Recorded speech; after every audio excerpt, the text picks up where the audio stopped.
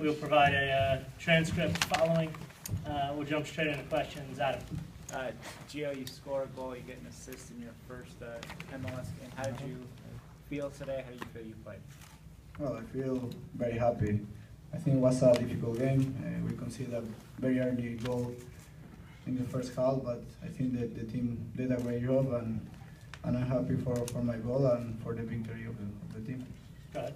Can you talk about playing forward instead of midfield and getting a start? Was there any kind of doubt as to whether you start and then the position?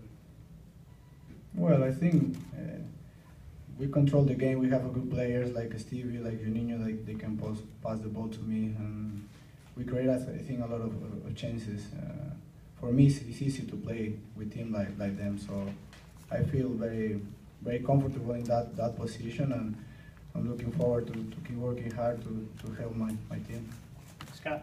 Joe, when you look at the players around you on the field and the ball movement that's going on between you, what kind of possibilities do you see for this group?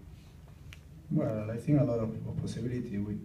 We can achieve every goal we want. So we have a great team with a great attitude, with a great players, and yeah, we are looking forward to do a great year, and hopefully we can get a title.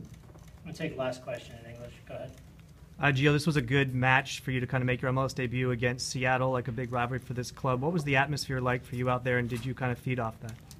Well, it was amazing. I think our fans were great today, and always their support is good for the team, and hopefully they can continue like that for us. And it was a great game. I know it's a great rivalry against Seattle, and yeah, we're happy for the win.